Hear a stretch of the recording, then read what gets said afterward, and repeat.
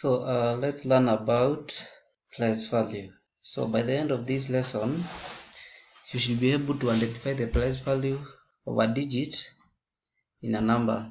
You should also be able to show how many ones are in a number. Also, you should also be able to show how many tens are in a given number.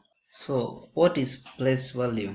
Place value is the value of a digit according to its position in a number, such as ones, tens, and so on. So let's look at this example. Which number is this? This is number 68.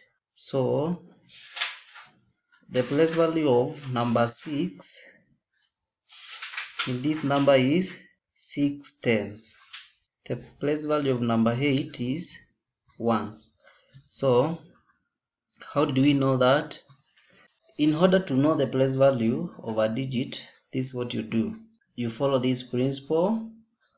The order of the place value of digits in a number is expressed from right to the left as ones, tens, hundreds, and so on. So we said for you to know the place value of a number in a digit, you start from the right to the left, and then the first number, that is the first digit, becomes ones.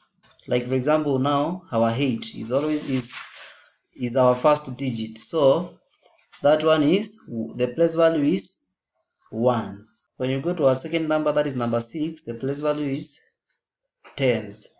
When you go to our third number from the right, the place value is hundreds. So let's see the number of tens and ones that are in these bundles of sticks. We have our first bundle of 10 sticks. You can see it there. Our second bundle is here. You can see it. Then we have other sticks here. How many are they? They are 4 sticks. So we want to learn how many tens and ones are in these bundles of sticks. So how many sticks are they in total? They are 24 sticks. How many tens? 2 tens and other 4 sticks. So what is the place value of digit 2 in 24? So the place value is, we said you start from the right. From the right we have 4 and we have 2. So the place value is, we said when you start from the right, the first digit is always ones. So our second digit will be tens. So the place value is 2 tens. Then the place value of digit 4 will be ones. Let's do this together.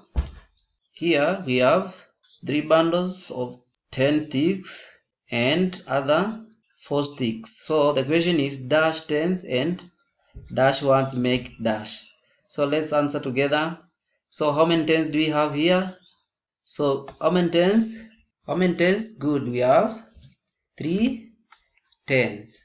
And how many ones? Do we have? We have 4 ones.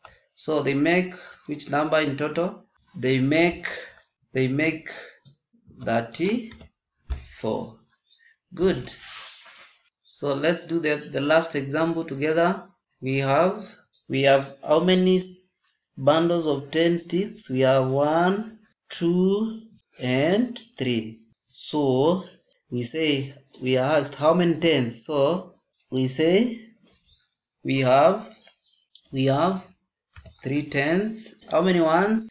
Let's count together. We have 1, 2, 3, 4, 5, 6, 7, and 8. So we have 8 ones. And now they make 3 tens and 8 ones, they make 38.